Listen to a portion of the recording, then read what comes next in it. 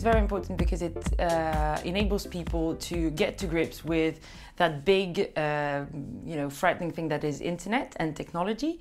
But also what's really good about coding, it's that enables you to have to be curious, to be creative, to work in teams.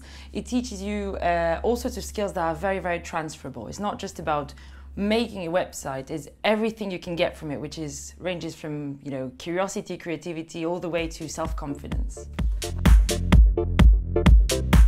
Spending hours and hours on Facebook every day doesn't mean you're actually a maker of technology. You should have the skills to be able to make it your own and go out there and make your own thing with digital skills.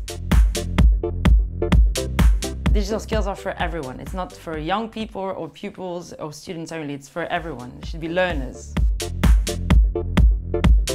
Well, we've already delivered 10,000 young people who we've reached through these sessions across Germany, the UK and Spain.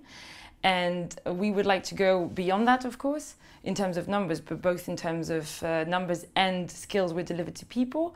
And we'd like coding to be the start. We'd like people to truly go beyond coding to have the right digital skills, and we would like to achieve sustainable education and make education a vector of growth and a GDP creator in Europe. I think to make coding a fact of life, people should really see it not as something remote and something dramatic and very difficult, but something that is part of their life. And they should take coding as a tool for goals that are important to them. I don't think coding is it's an end by its own merit, but it should be a means to an end, and the end should matter to the person. I would like to say everybody to get their digital hands dirty.